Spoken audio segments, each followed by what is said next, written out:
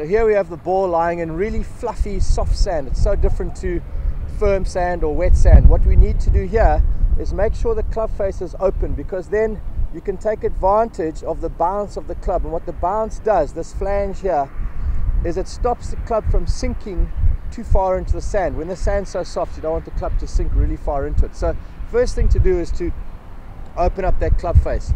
Then when you set up to the ball with your weight left, add some tilt into your spine, because by doing that you create a shallow angle of attack. You don't want a steep angle of attack like you would for wet or firm sand. You want a shallow angle of attack with the club face open, because then you can take just a handful of sand and the ball will pop out.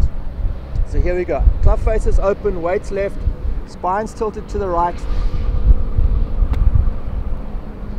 Handful of sand and the ball pops out onto the green and rolls up to the hole.